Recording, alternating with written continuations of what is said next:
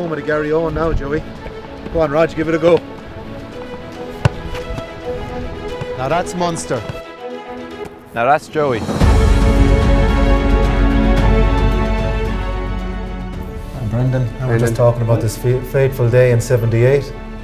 Sure, Joey wasn't even born then. We had a good crack at them in Chicago now. The All Blacks used to tour the side of the world much more frequently back in the late 60s, 70s, even into the 80s. But then they cut back in the tours. That's why other teams didn't get a chance to play them and beat them. So Joey, obviously this is the ultimate goal. You know, we want to bring days like this back to Munster, you know, obviously with signings like yourself. These 2 days in 2006, 2008, hugely special, hugely iconic in the province. I was very lucky to be a part of it. The fans, it means so much. The passion that you generate, the noise they generate. Where would you get that sort of atmosphere, or that crowd, you know?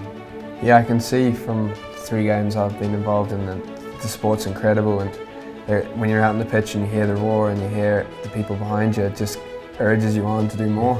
Joey, the advice I'd give you is just enjoy the experience. Munster is a special place, there's a lot of tradition, and I think you're going to add to the team in a huge way, and hopefully get us to the next level and loads of silverware. So welcome to the family, kids.